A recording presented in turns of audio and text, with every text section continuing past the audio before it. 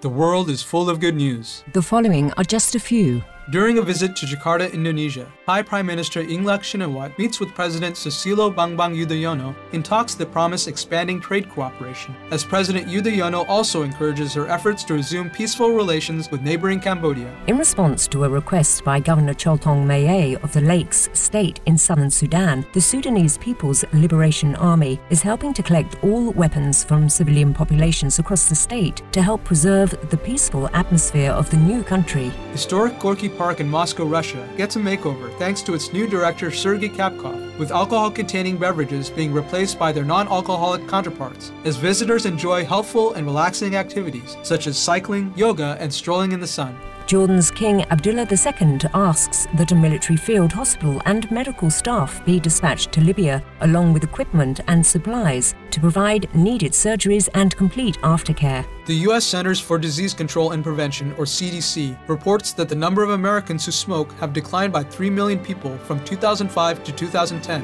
with CDC Director Dr. Thomas Frieden saying that this decrease has directly saved an estimated 1 million lives. Miss Angola, Leila Lopez, becomes her country's first winner as she is crowned Miss Universe 2011, saying that she credits God for her inner and outer beauty, and that she intends to devote her title to benefiting others in Angola and across the globe. An article by Felicity Lawrence in UK-based The Guardian shares the many benefits of a meat-free diet, including better health, halting climate change, caring for animals, and resource conservation, as she also reports that sales of meat substitutes are up 9% in the past 3 months.